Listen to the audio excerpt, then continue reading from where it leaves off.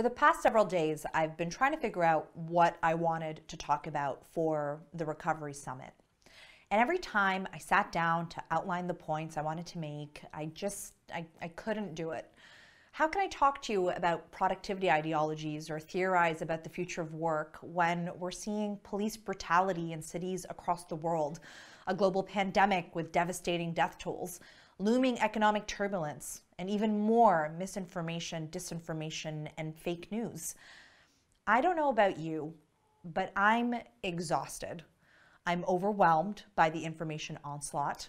I'm overloaded trying to manage the surreal reality we found ourselves in.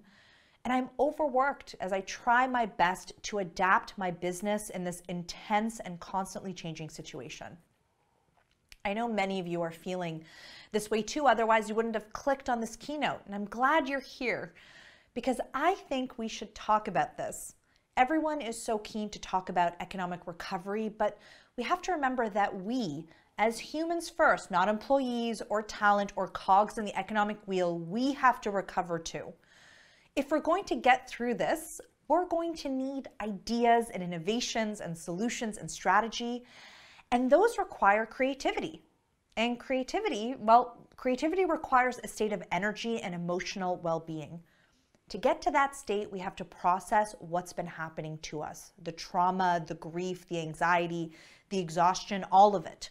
And here's why. This emotional core, this is the engine that powers our creativity. And I know everyone's in a rush to get to the recovery part, to skip to the end when this is all over, but we can't. Not until we talk about what's happening in this moment.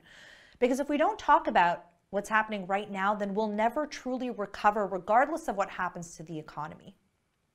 Sometimes, as one of my favorite poets, the great Robert Frost, wrote, "The only way out is through."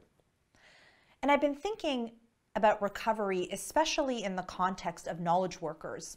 And I'm more convinced now than ever that as the lockdowns are easing and the economy is reopening, that we have to have this conversation because I'm seeing people going back out into the world with empty gas tanks, with empty energy reserves, exhausted and under tremendous pressure to innovate, create, find solutions, new technologies to make it all better and make it all better fast.